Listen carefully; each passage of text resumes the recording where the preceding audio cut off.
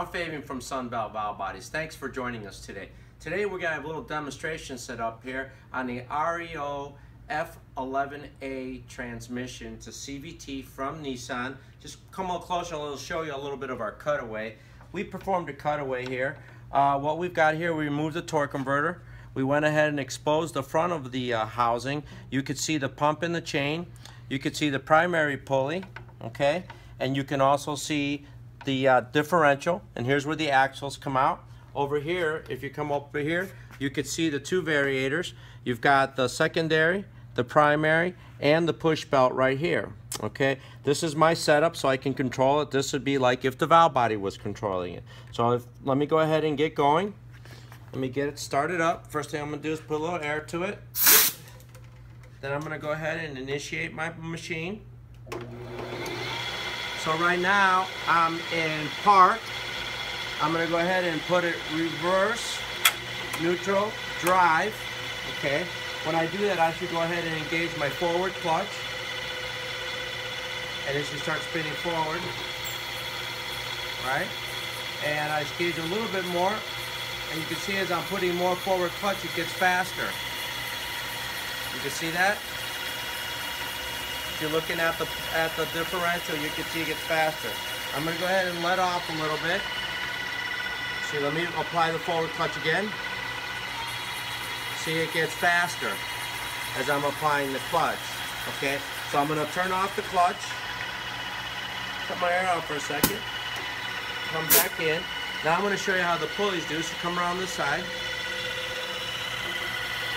And this would be similar to what the pulleys do. Okay, so here's your primary pulley.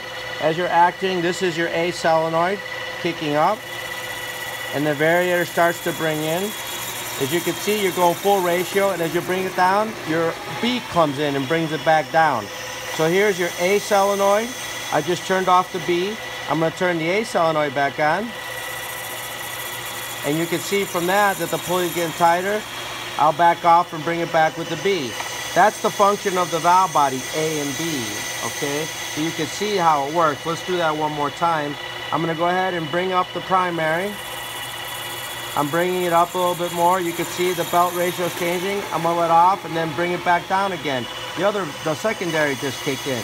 So by controlling these two, it's basically like the A-B switch of the valve body. Let's do that again so you can see it. Get a little more pressure on the A. Here it comes. Full ratio. Let off. And I let the pressure off so it returns. Keep in mind, on the secondary pulley, we have the big spring that's always returning it back. Okay? So let's go ahead and move forward there to the front. I'm going to go ahead and engage my reverse. Let's see if the pulley starts going to the other direction. Apply my air. And now I should go backwards. And now the pulley is going in the reverse direction. Okay, so that's your reverse. Let's try that again. So you can see that the reverse is being kicked in by the solenoid or my valve. Okay, so I want to go ahead and let me try forward again. I'm going to depressurize it. Go back in, kick in my forward clutch. Forward. There we go. Now the forward just kicked in again. Alright, I'll give a little bit more, build up the speed. There you go. Okay, so what I'm going to do is I'm going to take my forwards engaged. Let's do the primary test one more time. Come on back here and let's just do this primary so you get the gist of it. This is your A solenoid adjusting on the valve body. It's starting to bring up the pulley. It's coming full ratio. I close it, your B one comes in. So there's the operation back and forth of the variators. Air being applied, full ratio, and ratioing it back down.